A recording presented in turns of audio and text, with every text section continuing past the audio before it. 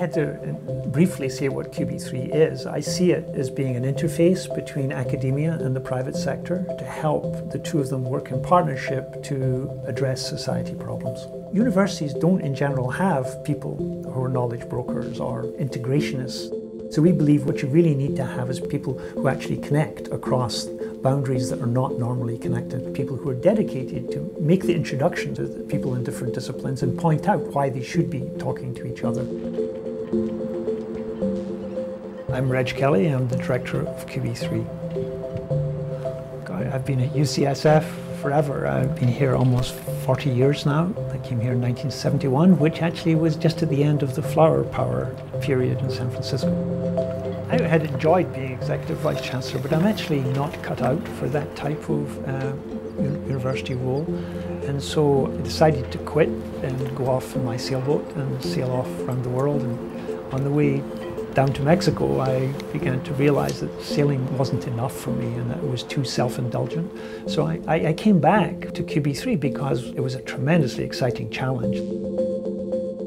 My name is Robert Blaget. I'm a co-founder and president of Alapartis Biotechnologies, and we're one of the companies in the QB3 Garage.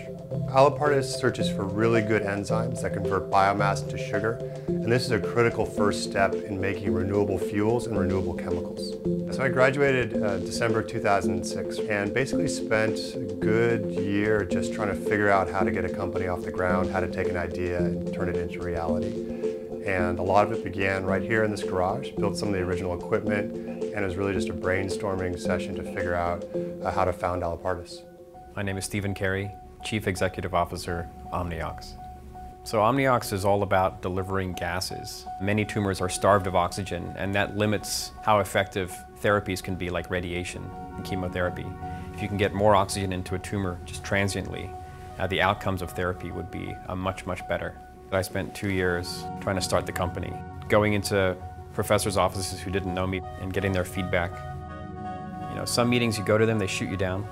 You go to venture capitalists, they tell you that you're so far from being a real company that it's just not worth your effort. So I think the surprise is how hard it is.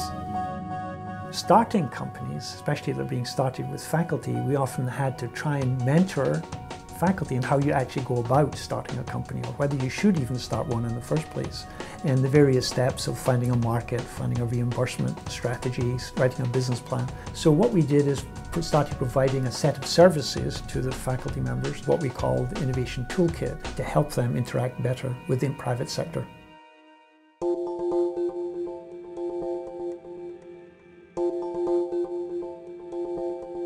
I'm David Breslauer. I'm a co-founder and chief scientific officer of Refactored Materials. We're a biotech company working on making synthetic spider silk, which, as you've probably seen from the Spider-Man films, is one of the strongest materials in existence.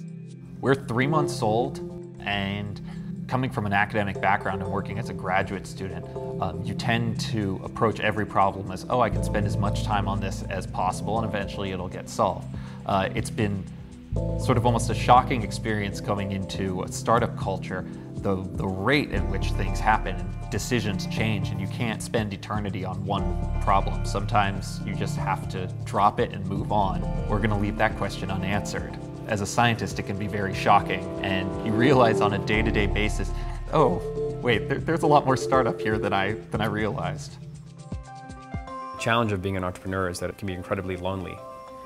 When you start to build a team, the feeling transforms from being so stressful to being so almost euphoric. I mean, when you've got a team of people around the table and each one is working on a different piece of a project, you can get done in an hour what would have normally taken a week.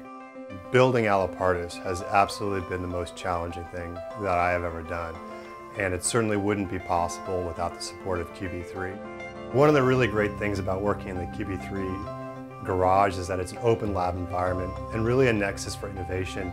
We collaborate with the other companies in there, we talk constantly with them, and it's really helpful to have that collaborative research environment, especially when you're trying to pull off the impossible.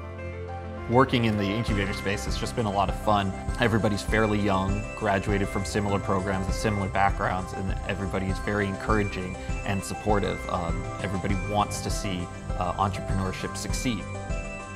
So I'm sometimes asked why I'm passionate about QB3, and I have to say that it's just like being a scientist all my life. Now, when I was doing cell biology, I really wanted to do things that no one else had ever done before.